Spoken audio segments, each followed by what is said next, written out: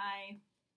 What I want to talk to you about today is about stress and identifying stress in your own body and having that self-awareness that, if you know me, you know that I like to talk about stress. I like to talk about emotional intelligence. I like to talk about being present and really thriving instead of just surviving.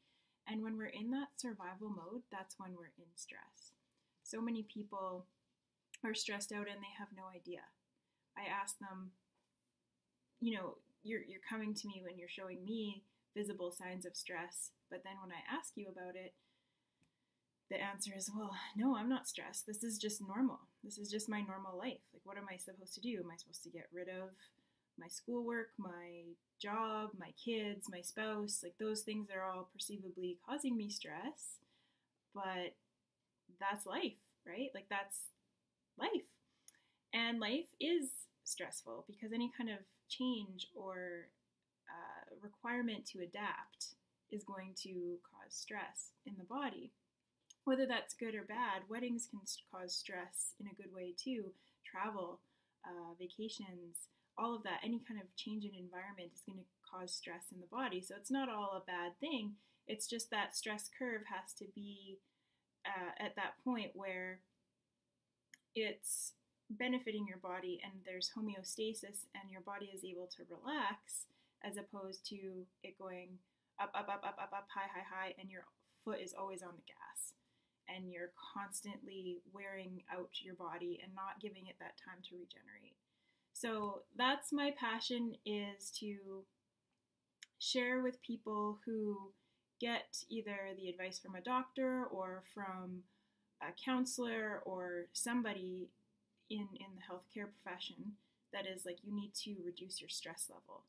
And us in the healthcare professions ourselves can be the worst culprits for just tolerating being in these stressful environments for forever, really. And the other part of that is that stress can be kind of addicting in and of itself, right? That get up and go, that cortisol, adrenaline actually pushes you forward. It's like a caffeine boost, or it's actually giving you energy. And so if that's your main source of energy all of the time, because the rest of your body is kind of running on fumes, then it can be hard to relax. And that's where we get this kind of tired and wired feeling. So overall, what I want to talk about today is how you identify yourself as stressed and why that's important. So along the way, we're going to go into how to overcome stress and how to become more resilient. But for now, the first step is to know where we are, to know where we are on the map so that we can orient ourselves of the direction that we want to go.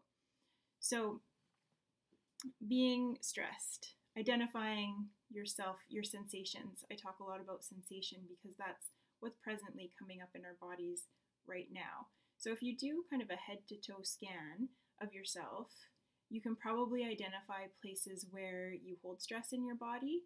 A massage therapist would be able to help you out with this too, because they can help identify where you might be tense. But overall, you know as well where you tend to feel more tense. So just starting at the top of the head, we can get headaches when we're stressed. They can be tension headaches, migraines. Migraines are very associated with stressful situations, right? We can have issues with our skin. Our skin is very much related to our digestive system. So if we're not getting enough blood flow to our digestive system because everything's constricted and tight, then our skin is going to be one of the main indicators of something going on with our gut. We can have issues with, I know sometimes when I'm stressed, my eyebrows will twitch, or a little facial muscles will twitch. I can get neck pain. I can get shoulder pain. Again, it's that tension. I can have issues breathing, so my diaphragm just going down. My diaphragm, shallow breathing is a sign of stress. When we're not stressed, when we're fully relaxed, we're like babies, right? We take deep, full breaths through our bellies. We can have any kind of muscle tension all the way going down. Gut issues, like I mentioned, issues with our hips. We hold a lot of stress in our hips as well. Anybody that does yoga and does the hip openers and then has that emotional release knows that we do store a lot of emotion in our hips.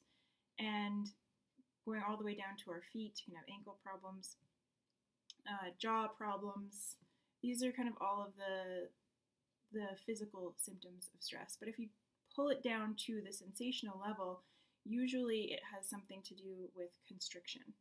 So that holding tight, right? Nothing can relax. Everything's tense. And when everything's tense, that takes a lot of energy to keep things tense, first of all. So that energy that could be used to relax and in your immune system and in your digestive system, all of that energy is being put into that tension. And that also constricts blood flow. And blood flow is required to distribute nutrients around the body. So we really want to pay attention to these sensations of stress physically. Emotionally, the biggest one is overwhelm, overreaction, quote unquote, overreactions. So I use the example of road rage as an example of kind of an overreaction.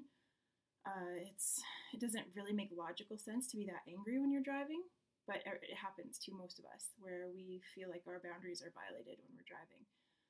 That can be a sign of overwhelm, of, that classic crying over spilled milk, getting either crying or getting overly angry. Those are all signs that you've got some trauma going on in your body, you've got some stress going on in your body, and that you may be holding that stress from childhood. It could be a very historical thing.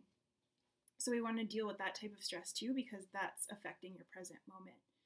So that emotional stress, and then the intellectual stress is mainly, for me especially, it's rumination. So when I get stuck in a loop of thinking about something over and over and I can't seem to get out of it, and it causes that tension in my stomach, that knot in my stomach, it prevents me from sleeping properly because I'm thinking about it all night. My body is actually trying to help me, and my mind is trying to help me problem solve it.